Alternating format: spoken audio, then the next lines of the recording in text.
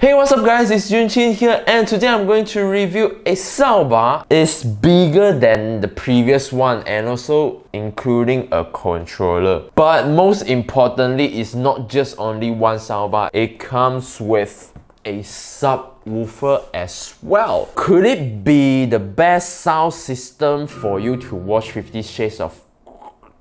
Could it be the best audio system for you to rewatch Avengers Endgame? I don't know, man. Let's get started. Press start.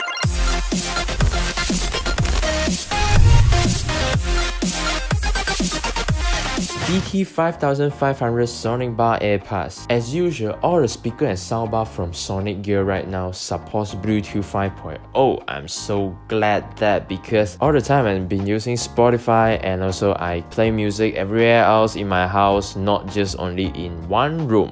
It not only supports Bluetooth 5.0, it also supports aux mode, FM mode, USB mode. So for input wise, it supports HDMI and optical. With the included subwoofer, for sure you can enjoy the best audio while you are watching movie or playing video game. It has a decent bass with tiny little muffling sound, which is still acceptable for me. And I can even enjoy the great bass in Avicii's music.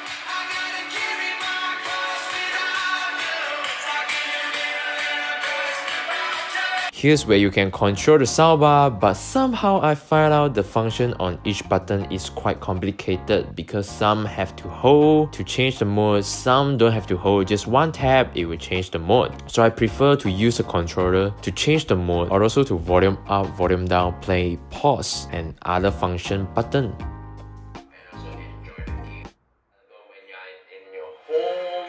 to a TV, then only you can play the console. But for Subwoofer doesn't have any control center. All you need to control is just the soundbar, as both of them are well synced. That's a review for the SonicGear BT5500 Bluetooth 5.0 soundbar AirPods. So let me know in the comment below if you have any comments about this woofer or this soundbar, or maybe me myself.